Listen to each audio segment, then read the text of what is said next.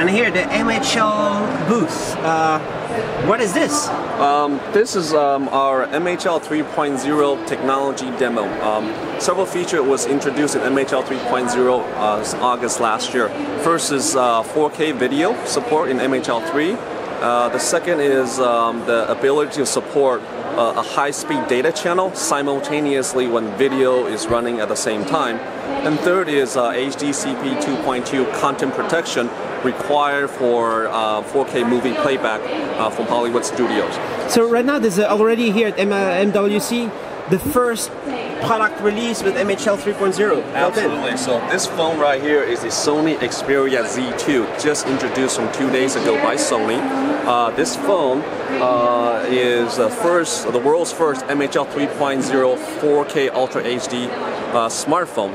And it's connected to a Sony XBR 4K DTV. It's fantastic. Yep. So it's a real 4K output in a phone. It's 4K output from a phone.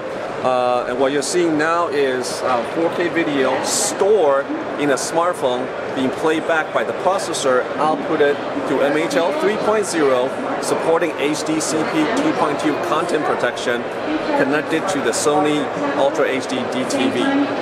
Fantastic. So can you explain more about this? What is that exactly? Sure. So this is basically on this side represent the smartphone that you just saw over there. So this is a Qualcomm application processor reference phone. Okay. And what it is it's generating 4K video as an output to our chip, which is our first MHL 3.0 transmitter, and that part number is SII8620. This chip will go into smartphones and will take 4K video directly from the application processor and transcode that to MHL 3.0 output through the connector, and the connector connected to a docking board that takes MHL 3.0 in and HDMI out connected to a monitor. Okay, so but in addition to that, it is also showing the capability of the high-speed data channel in MHL 3.0. So if you just focus on this docking board again, this is MHL 3.0 input here, and it'll take this chip that we have here, it's the 9394, SII 9394. We'll convert the HDMI MHL video to HDMI video for monitor, but at the same time you see there's two USB connectors here.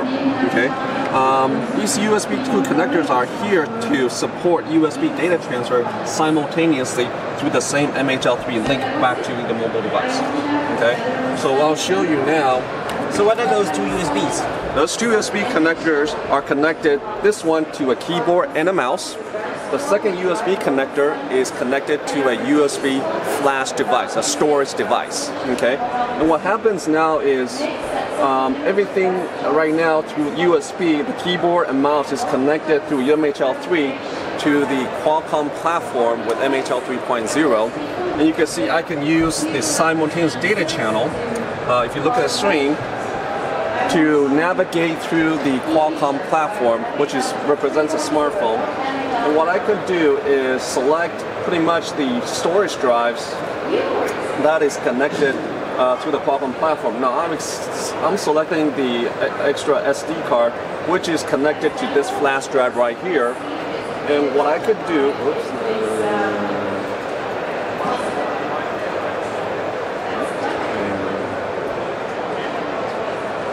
what I could do is go to movies. Okay. Now these are all the movie files, actually files that is stored on this flash drive right here. Okay. So what I could do is select a 4K video. Okay. What happens is now, once I selected that 4K video, the Qualcomm platform essentially is reading this flash device from here through the MHL 3 cable back to the Qualcomm platform. The video is now being decoded simultaneously by the processor. Video is being generated and output through MHL in the opposite direction to connect to the display. So that means the 4K video goes to the phone. That's right. And then back out.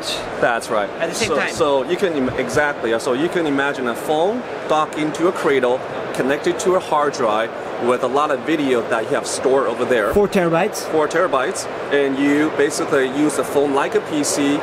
Once you connect the USB drive to it, you can see all the files in the USB drive. You click on it. What the phone will actually do is start reading, right, via the MHL3 link, the USB drive movies that's been stored, really back to the processor through MHL 3.0 data channel, and play back the video in the opposite direction to connect to a TV. So how much bandwidth are we talking about? Oh, it supports up to 600 megabits of data bandwidth. So it's ample enough for back and forward 4K? Absolutely, absolutely, and that's what we're showing, right? That's a 4K video stored in the external storage drive, and you're playing back video directly from it. How can you measure up to 600? Is that like a... That's what it was designed for. Like that's it's the optimal, but it could stable 300, 400, 500 something? Well, it really depends on the configuration, right? 600 is what we designed for, and depending on the subsystem and how it's designed and how many hubs when connected, you know, you might have lower bandwidth, you might have higher bandwidth. It really depends on how it's connected. And so this dock right there, yes, looks really awesome. So how long time until we can buy those docks, like commercially? Well, the silicon is in production today. We're working with customers already on these designs, and I would say probably second half this year you'll see end products supporting that capability. So it'll be called MHL docks. What kind of? We'll see what happens, what the name will be? I think the branding itself is really up to the device manufacturer. I couldn't say exactly how they're going to call this. Because right now we have MHL cables, you have MHL cables. Sure. At, what do you call them, adapters? So this will be an MHL dock, yes, absolutely. It's a more advanced adapter with extra ports. Sure, right. A little bit bigger than...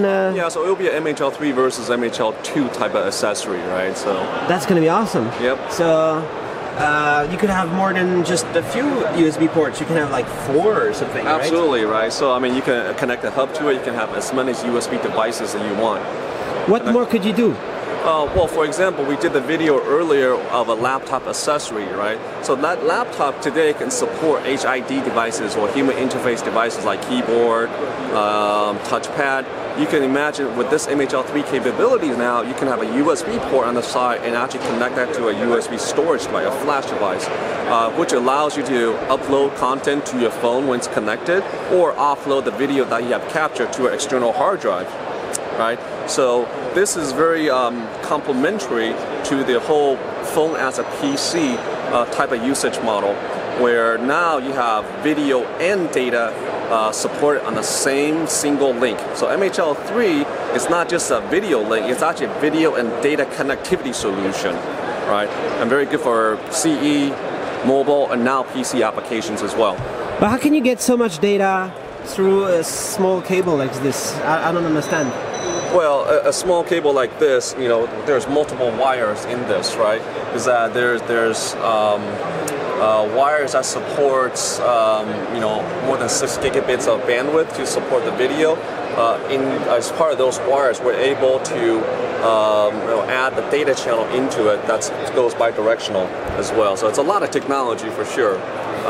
But our engineers are pretty smart at Silicon Image. We're able to combine all that. But when you talk about video playback, for example, then it's uncompressed full spec of the video, right? Absolutely. Which is like multiple gigabit?